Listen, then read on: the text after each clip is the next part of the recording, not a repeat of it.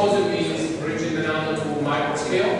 and the idea is that despite this is a conference maybe on the hesitant in a community of people that do mainly mechanics, the focus on complex problems, multi-physics, and strongly coupled problems creates space for people who work rather at the sub-REV level, so within your representative elementary volume, and try to connect chemical aspects with physical processes, microstructural development, and the rise of mechanical properties at the finer scales. So this mini symposium gathers people that come from different communities, not just mechanical engineering or civil engineering, but also people working in physics, physical chemistry, and tries, but these are mostly people who have already worked in connection with engineers and just try to transfer know-how and collaborate across these scales.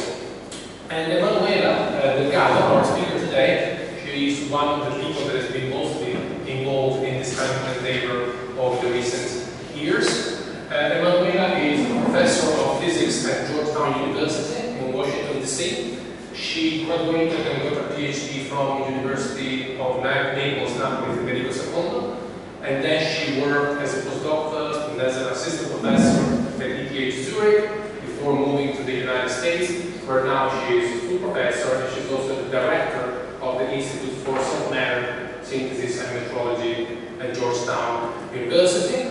I've known Emanuela for quite a few years now, although we haven't seen each other for a while. But I have always liked from her talk, and I was always impressed by her ability to rephrase in a way that is unconventional for engineers some concepts that we're all well acquainted with, like the concept of stress, the concept of plastic deformation. She always managed to give a viewpoint on this basic concept that was opening up new thoughts, at least in my mind, but I believe the mind of many other people around the globe. So, enough as an introduction. Emanuela, without any further ado, the floor is yours. Thank you, Enrico. Oh, I can hear. Maybe you want to switch your computer audio because I can. Oh, I think now it's okay. Thank you for the very kind introduction, and I'm really grateful of this invitation and the opportunity to speak to this brilliant community. And I'm just sorry not to be able to be there in person. I'm sure it's a fantastic environment. Okay, so let me jump right in. And as Enrico was saying in his introduction, I want to talk about. I hope I will be able to provide an example of what we can gain by trying to look at smaller scale what is happening in a material that has important engineering implications to then use that knowledge and that understanding that we develop to inform actually what we can do and what we want to do at larger scale. So my group works a lot trying to build this type of bridges, and we work on this type of themes in different areas related to the physics of materials with several applications in different directions. But today I want to focus on the work that we've been doing on actually construction materials and how searching at smaller and smaller scales actually allow us to understand something interesting and non-trivial, which then we can bring up to try to bring up at larger scales. Okay, so as I said, this is a work that concerns, in fact, the physics and the physical chemistry of building materials. And by building materials, I mainly mean cement and concrete materials that we need to be cohesive, strongly cohesive, because we want to be able to use them for our infrastructure. We also need to be able to sustain load and resist to stresses, and in fact also keep their functioning and their performances over a year and over changes in the environment they are used in. And so this, all this actually provides a lot of constraints and very interesting interplay and so to really understand how all this works requires a very strong effort, and there is a lot of work to do still to complete this type of task and being able to design from the small scale, so from the chemistry of the material, the performances of the materials over several decades of landscapes, to then understand what the way we design the material determine the way the material is used and resist to changes in the environment or how its performances can evolve. So all these things are for us the motivation to go back to very small scale and try to understand what's happening there, and then inform the larger scales and so on and so forth. Okay, so one of the motivations is of course the fact that the main construction material that we use is cement and concrete, and the cement, the way we make cement is actually responsible for a huge amount of CO2, because cement is made, an integral part of cement production is burning calcium carbonate and other minerals at very high temperature, and only this process is responsible for a sizable amount of the whole man-made CO2. And in the end, this is what determines a lot the fact that building materials and construction are something like 11% of the global CO2 emission. And so then the idea is the motivation to think about questions such as how does really cement works, and if we want to modify the chemistry, what are the minimum properties of the material that we need to retain, and or how can we in fact make current cement stronger so that we can in fact use less of it. How can we make also cement more durable, so that depending in the changing environmental conditions that we are experiencing in many places on Earth, so that we can in fact start not just make sustainable materials in terms of more sustainable chemistry, but also more sustainable materials in terms of the way we use them, and being smarter actually about how we use them. So all this goes for me through the idea of how do we understand really how the material works from the very simple scale going up in landscapes and time scales. So one aspect that has become, I think, more and more interesting in the construction industry is the idea to, in fact, mix cement with clays, and this is something that goes back to very old times, so it is known and it's used in many different contexts already. The use of clays and soil for construction is as old as we can think about building infrastructure, but it also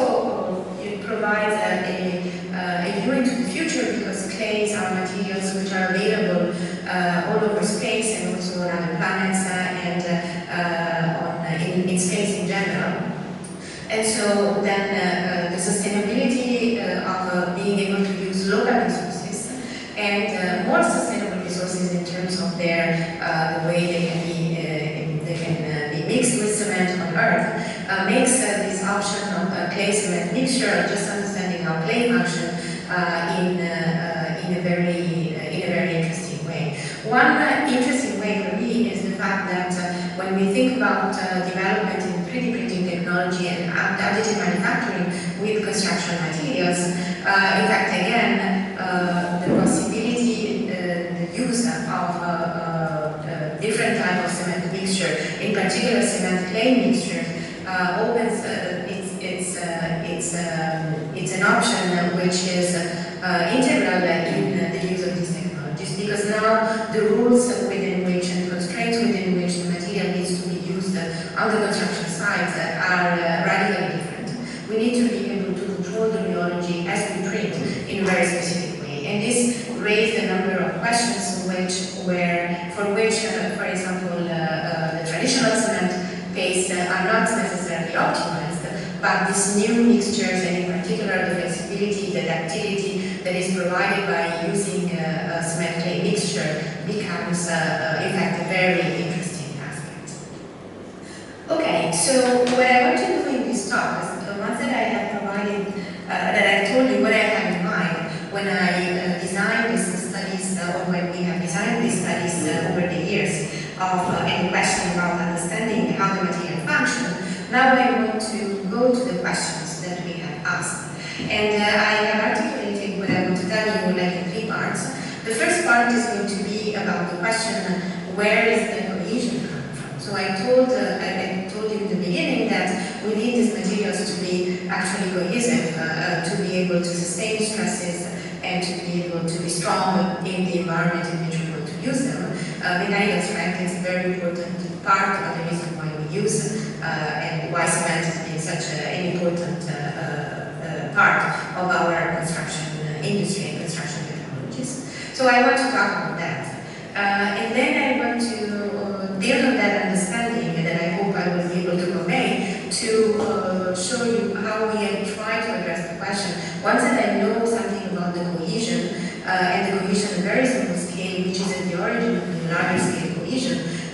what is that I can understand more about how the microstructure of the material actually develops. And then I will give you a glimpse into how we can then understand how the microstructure actually then determines properties like durability and resilience of the material in the end. Properties that concern much larger scale use of the material. Okay, so let me start. At the very small, so when I say I want to understand the cohesion at very small scale, well, I'm really talking very small scale. So when I mix cement, for example, cement powder with water, immediately dissolved. These are calcium silicates, the main components of cement clinker, that basically immediately dissolved in water. And from the dissolution of the material that is in the grains, there is a new material that precipitates, and these are calcium silicate hydrates, which precipitate as nanoparticles, which then have very cohesive interaction. And this is the source actually of cement cohesion. So what are these nanoparticles and why they are so cohesive? They are basically made of calcium silicate hydrates, which then develops these nanoparticles, that precipitate these nanoparticles, and the nanoparticle develops very high surface charges during cement migration. In the solution that surrounds the nanoparticles, there are ions, basically mainly ions in water, and so then the internal structure of the nanoparticles is complex itself, because it has this layered structure in which water actually is embedded, and even the very small scale sub-nanometer structure of the material is itself very complex. So you really have an idea of a multi-scale complexity that is provided in this, that is given in this material that is quite daunting. So let's try to understand in the end that when one of the, as I said, one of the most interesting properties here is that these nanoparticles become very cohesive, and this is the main source of cohesion and mechanical strength of cement. So why do they become cohesive? In a very simple way, in a very basic way, I can think that in the end I have the surface of the nanoparticles which are charged, and I told you that the surface charge becomes larger and larger during cement hydration. And I have actually, of course, a range of ions in the solutions that are around, but this is mainly calcium ions and calcium silicate hydrate, which are derivative ions, and which get trapped between the surfaces with water. The surfaces are highly charged and not negatively charged. So the question is, why is this material cohesive and sticky to start with? And the reason why I want to ask this question is because this really concerns some fundamental understanding of how the material works. But it also, and this fundamental understanding, in fact, it has to inform if we want to change the chemistry of the material, how do we change it? So how do I change, for example, the material in a way that, let's say, it is not required to burn all this calcium carbonate to produce a binder without actually perturbing or by keeping mechanical strength, sufficient mechanical strength. And so what I'm going to tell you is a story about how do we, asking this question this minute is actually brought us to understand something more general about how charge systems work when there is a high confinement of water and ion in solution. So we actually know how charged surfaces work in solution in presence of counter ions. And there is a general theory of how to describe the interactions between surfaces that can be equally charged, but then they are interspersed with water and counter ions, which can be of various valency, various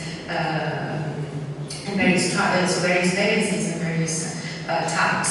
And the main theory that, in fact, we have to describe this, which is a theory that goes back to the beginning of the last century, and that has worked and has been very powerful to understand a lot of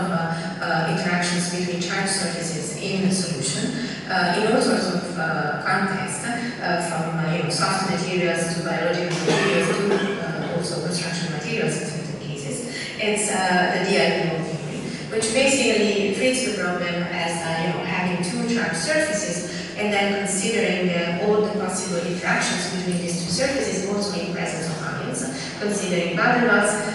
London interaction, attractive interactions between the surfaces, but then also considering actually the fact that the ions and counter ions can be interspersed in and form layers close to the surfaces, and considering the net repulsions that counterbalance the attraction that I was saying before, but just considering the entropy of the ions treated as an ideal gas.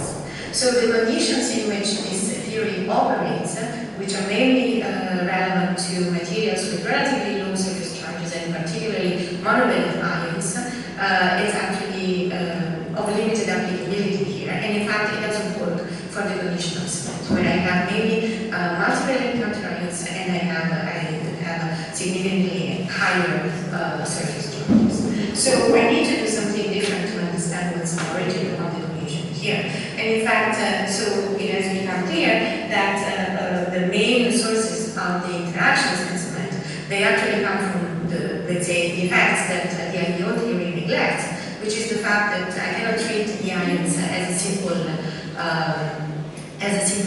gas, and therefore consider their contribution, so their repulsion, as in fact just related to the entropy of the ions in between, trapped in between the surfaces. But I really need to consider that there can be strong correlation effects between the ions, and in order to get attractive interactions in this case. So previous studies, they have shown that if I consider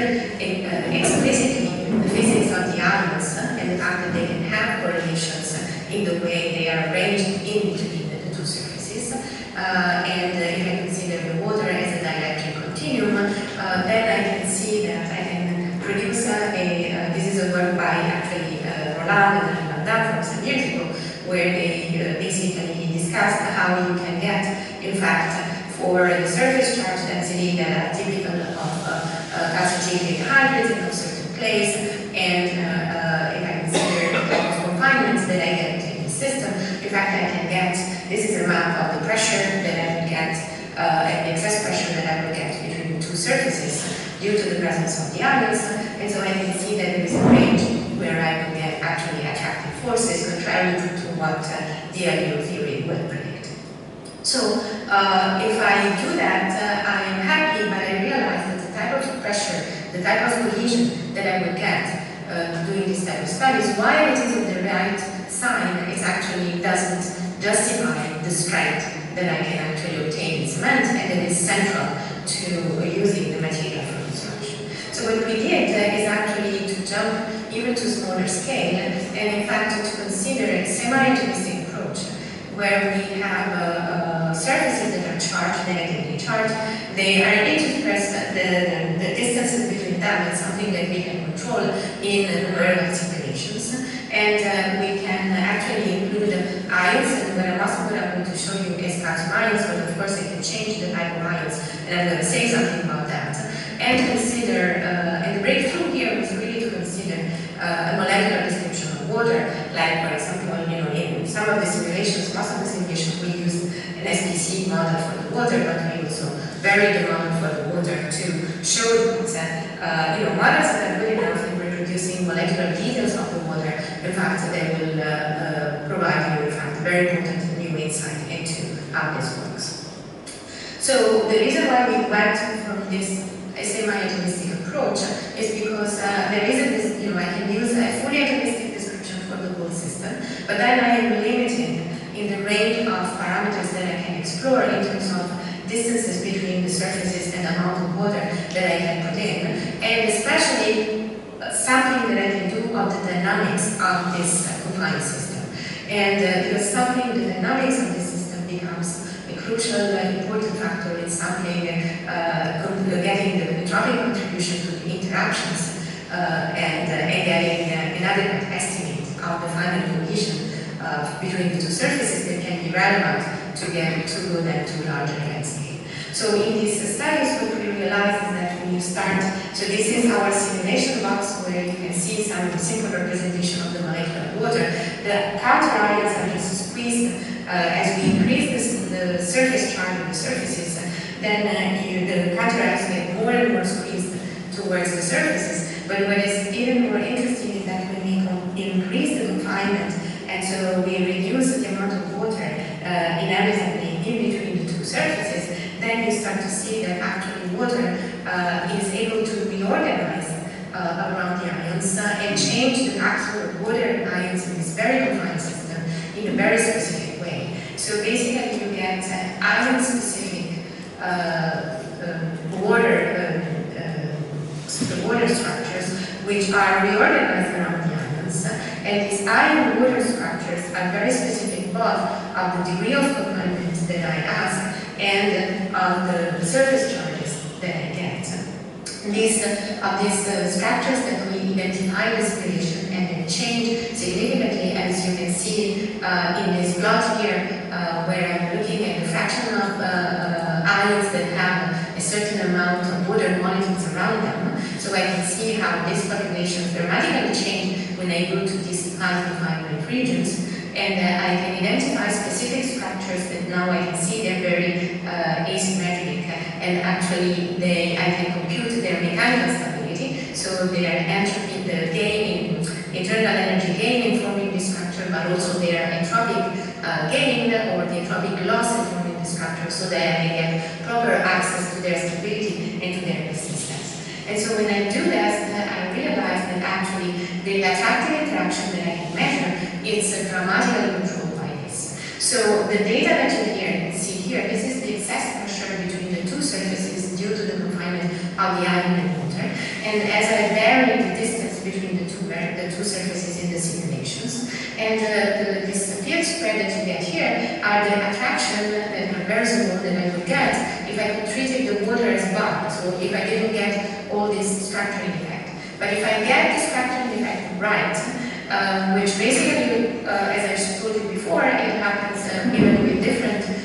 models for the water, as long as they are accurate enough. Then what I obtain is that basically the interactions now becomes huge and increases by 2 orders of magnitude. So this is not a small effect, what I'm talking about.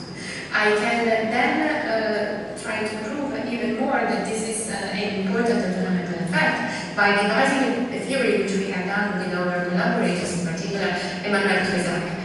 in Paris, that is a specialist of electrostatic and soft matter, and he designed a theory where basically they can compute the effective interaction now considering that the building blocks of the interactions are actually these dressed ions, which are given by this ion water structure that we see, and they are different under confinement,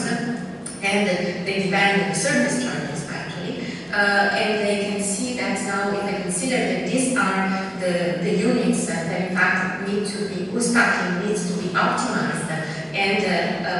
whose packing needs to optimize the electrostatic interactions in between the two surfaces, then I get this continuous line that describes actually perfectly well what I can measure in the simulation. So through this we have a proof that the source of the interaction that we measure in the interaction, it's really due to this type of electrostatic effects. And in the end, it's very important, this picture, because looking into this, we realize that what is happening here is that as I increase my confinement, the water that I get rid of is actually the water that is sort of free. The water that remains is the water that is completely trapped and persistently trapped and optimally organized in this structure, and which also means that there is no dielectric screening anymore that the water can provide, and therefore the electrostatic interactions explode, and I have this very, very strong cohesion. And the results that we get here are completely consistent with the very recent understanding of the drop of the electrostatic screening that water can provide in very confined regimes. And there are some papers here where this has been studied, and basically what we find and what we realize is that the ions that are trapped between the water due to the charges of the surfaces, they are actually enhancing this effect and making this electrostatics even more dramatically important. And this is here you can see that the theory that we had devised with M&MoCS even actually is able also to predict the amount of water that is in our simulation as we increase the amount of confinement. And this is a calculation of the stability. This is just the energy gain forming different type of structure, just to give you an example of the type of calculation that supports the insight and inform the insights that we gain. So, another very interesting aspect that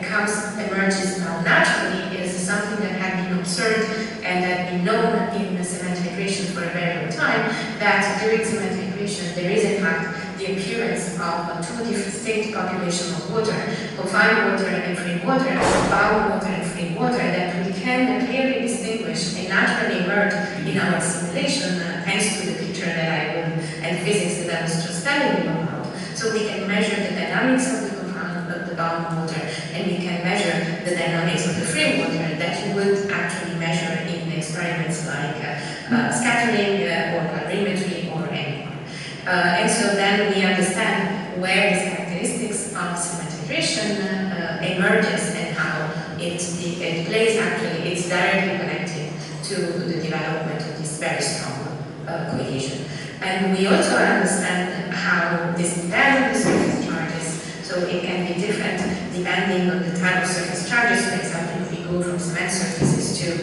clay surfaces, it depends actually on the type of ions that we get. Because remember, this ion-water structure are, in fact, they depend on how you optimize the structures and the interactions of the water with the specific ions in the confinement conditions. What this means is that what is important is not just the valency of the ions, naturally, but also the size of the ions. And so this makes that, in fact, when you change ions,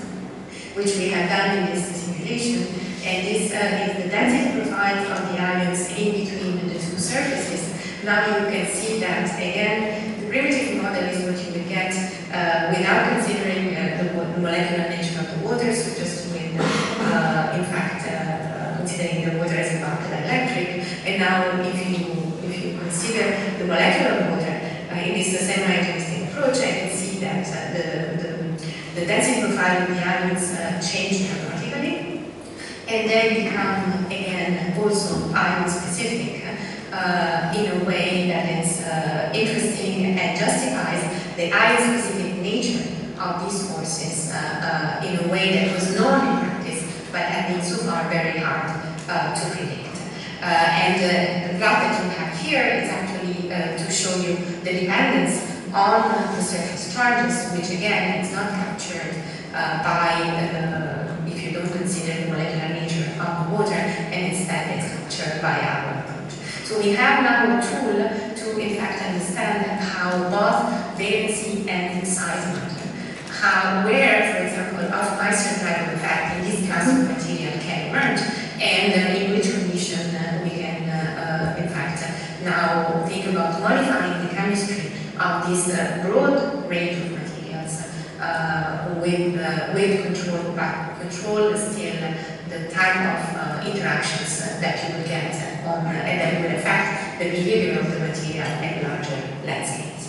So let me show you an example of what we can do. So these are the calculations that we have done for, again, for the case, surface charge densities and type of confinement that you will get in the calcium silicate hydrate during cement integration. So what you realize is that the interactions, in fact, will change over time, and we can use as a proxy to find the surface charge density. So as you increase the surface charge density, if you consider only calcium ions in simplified calculation, but still you will get, as I showed you before, this huge increase in the attraction. And you will get, interesting, but also a change in the type of profile of the forces, which is reminiscent of the change that has been seen in this, I would say, studies, experimental studies of interactions between CSH surfaces during cementation by the group of Alghero. So the question that we see this change in this profile, it's interesting to us because we want to understand, okay, let's say we know how to compute the cohesion, and we can bring back the cohesion to the type of ions that we have, the ion concentration, so also the surface charges and so on. But what does it mean that the interaction shapes change over time? And so this means that we can take this profile, this information of the profiles from this very small scale and second-atomistic simulations, and now bring them back to the properties of material at larger scale, when we not only know that the particles actually stick together and they're very cohesive, but they form, in fact, this multi-scale aggregated gel structure, which is amorphous on larger scale, and it has a very complex and interesting sort of self-organization. And this self-organization on larger scale that we can quantitatively investigate, and it has been investigated using, for example, neutron scattering. In fact, it tells us that there is a material which is very heterogeneous but also very dense, becomes very dense at later stages of the integration, and it's the morphology of the structure that has to play a role in the mechanics as well, not just the interactions between the surfaces of the nanoparticles. So what we have done is to devise now simulations where we can put in the information that we have from smaller scale and the nanoscale cohesion that I was talking about in a scheme in which we can, in fact, study how the interactions and the specific profile of the interaction at a given time during cement integration can contribute, can determine the way the gel structure is built up. So in this simulation, we combine basically a classical empty approach, which on the basis of the interaction that we put in from the nanoparticles, then gets out the type of aggregation that we can get and involve the kinetic and the equilibrium effect that are embedded in it. We combine this with a sort of Monte Carlo scheme where you keep adding particles to mimic the presence of this chemical reaction. And the combination of these two schemes, in fact, allows us, it's interesting because it allows us to study the situation in which, in fact, the kinetics of the particle addition, so the reaction kinetics is very slow, so everything is dominated by the dynamics and by the interactions with the particles, with, in fact, and we can branch out to a rather opposite situation, the other limiting condition, where everything is controlled by the kinetics of the reaction and the particles move at the time to interact, to really explore, if you want, phase space and to basically get to the structures that will be built. And so we've done this type of studies by considering different model interactions, which are, a simplified version of what we've seen from the nanoscale cohesion, and basically that capture the fact, simply capture the fact that as you go on in time, you get a deeper attraction with a reduced intermediate range repulsion. So these are examples of how what you will see in these simulations with two different types of interactions with a different interaction profile and similar reaction kinetics. So the left you will see this is interactions that are more typical of the early stages of cement integration, and this on the right would be more typical of late stages of cement integration. So you can really see that even combined with the reaction kinetics, on the early stage of the interactions, they will tend to form a branched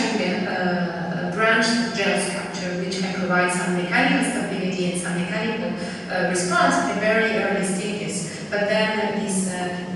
pore structures that comes out from the self-assembly of this network progressively densify to give you a cis material that is denser and denser.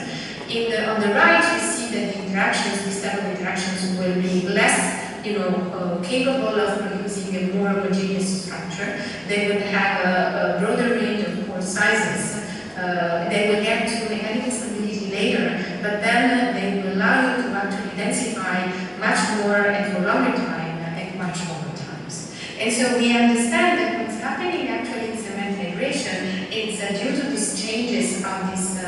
nanoscale cohesion and of the cohesion profile. It's actually important for the way the structure of the material is self-assembled, which then creates a unique footprint, actual imprint of how the material, sorry, I wanted to say fingerprint, not footprint, a unique fingerprint of how the material structure gets formed through the evolution of the interactions, which also is important to understand which type of stresses actually get embedded in this type of larger scale structure as the interaction change from something that would prefer to build like a branched percolating structure to something that instead favor local densification and stronger attraction and therefore stronger resistance under tension. So this is to try to introduce the idea that in fact the mechanics of how this structure formed then will determine not necessarily the cohesion of the material, but will determine how then the material will behave on larger time scale and at larger length scale, and which are especially relevant for the interaction of the material in the environment. Because in the end, the type of size, for example, of pore size distribution that I get, it will be the result of this complex non-equilibrium process. And the type of pore sizes that I get will be central in the way the material can absorb, for example, and manage humidity in the environment, how the material also can function, in terms of insulation properties. And also, what is the type of plastic processes that the material, how that kind of material can be at much larger length scales. So in this type of simulation, we can also try to understand how, in fact, the heterogeneity in all the reaction processes that occur in this type of in the hydration environment can change the type of microstructure. For example, here is similar type of simulation that I showed you so far, but then we're done by, in fact, considering the particles precipitate mainly because there is a dissolution from the surface. There is a dissolution from the surface of the grains, so there is a precipitation gradient that actually changes as you go away from the surface of the grains that we have placed on the two surfaces in this direction in our simulation box. And so you can see that different interactions, not the same interactions here on the left that I was showing you before, that correspond to the early stages of the iteration, to the interactions that correspond to the later stages of the iteration. So the gradient in the density, in fact, will change, the fact of the gradient in the density will be different depending on the different interactions. And finally, you can get, the finally densified materials. What is the type of pore structure that I get? And here it's a very important studies I think that we did some time ago also with Enrico, where in fact we were comparing the type of scattering that we would obtain in this model simulations structure that you see in the end, on the right here, which have been colored in terms of the local density. This is work mainly done by Katerina Ioannidou. And on the left, you can see that there is a pore network that is embedded in this type of complex microstructure. So the scattering is basically, in fact, capturing above of this feature, the size of the pores and the local density variation, and you obtain a directly compare with the experiments. And so this tells you that with this type of modeling, we do capture some essential aspect of the way the disordered structure of the material, which is strongly correlated with this disorder and very hierarchically built during this complex self-assembly behavior, it's well captured by the model that we have built up by connecting the smaller scale characteristics across different landscapes. And so finally, you can now take these samples and these model materials that have shared very interesting and we think fundamental characteristics with the real material and perform mechanical tests in the simulations, right? And this is also some capacity that Rico has built over the years. And so basically you can now in the simulation with this type of modeling approach,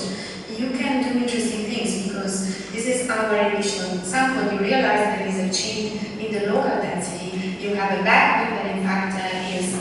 densified and densified across the different steps of this hierarchical self-assembly. This backbone is strongly under compression and in fact it's the toughest part of the material. That is mainly what is measured in the nano-repetition experiments, and we can identify this by comparing our nano-repetition models computed in the simulation with the nano-repetition experiments of our colleagues at MIT, and so you can see that most of the nano-repetition modules measured in experiments, it actually comes from this very dense compressed backbone, but in fact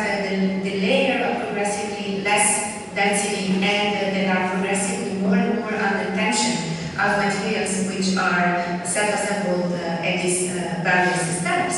they are going to be more important for the development of plastic properties, plastic processes that can determine, for example, the ductility of the material, the fracture toughness, and therefore play a very important role in understanding the behavior of the material at much larger landscapes. So I want to conclude and to summarize what I have told you. I hope I have convinced you or give you a glimpse of how, in fact, starting to look in the material at smaller scale, it's actually important to understand what is the origin of the cohesion, in this case of materials like cement and glaze. It's really an unavoidable step. And I need to look, and in fact I really need for these complex materials to look at all the way down to the molecular complexity of water in order to understand how this cohesion in fact works. Once that I make that effort, now there is a whole new path that opens up to me because I want to understand how the physical chemistry of these materials can in fact control their cohesion. And this is the key to understand what are the modifications that are actually available and possible if I want to keep a certain cohesion and if I want to control the cohesion as well. I get some fundamental insight, I think, into some fundamental points that, in fact, I understand why this nanoscale cohesion is specific, and this comes from the fundamental physical understanding of how the cohesion works at these very small scales. That water is central in it, but at the same time, I will need a very small amount of water to actually do the job. And these are fundamental concepts that are very important if I want to consider using, I want to say, or design scientifically the use of clay-based binders alone or with performance meant to change, in fact, the way we use and we make construction materials. Then the fact that I understand not just the amount of cohesion, but also the profile of the cohesive forces, it changes the way I understand the kinetics of self-assembly of the structure from these cohesive interactions between the nanoparticles. And this, I can see how, in fact, the complex processes that can hierarchically build the just microstructure determines things like pore network and stress evolution. And these are central, important factors to understand the behavior of the material in the external environment and in the infrastructure. For us, the main motivation ahead is then bringing back this understanding into really designing the rheology of these spaces and understanding the implication for 3D printing. And I'm happy to discuss more on this point if you have questions about that. I want to just conclude mentioning that in fact, all these thoughts and this knowledge and this insight, in fact, have led us also to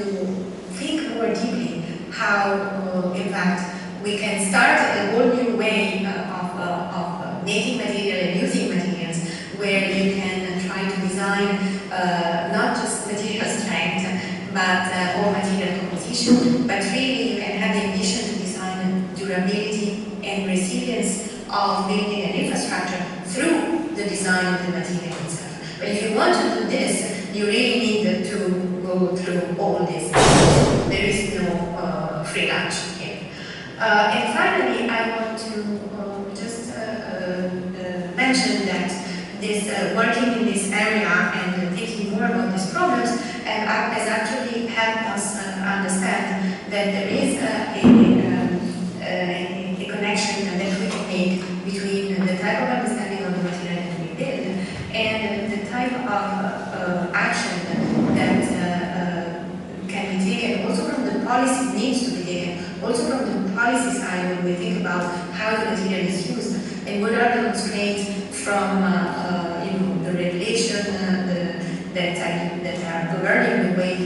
material is used in society for construction. And that's why we have started to build a link between our research in science, the research of colleagues here at Georgetown in science policy for green technologies, to try to maybe to start a communication, more than communication between science and engineering and that and the science, the policy part.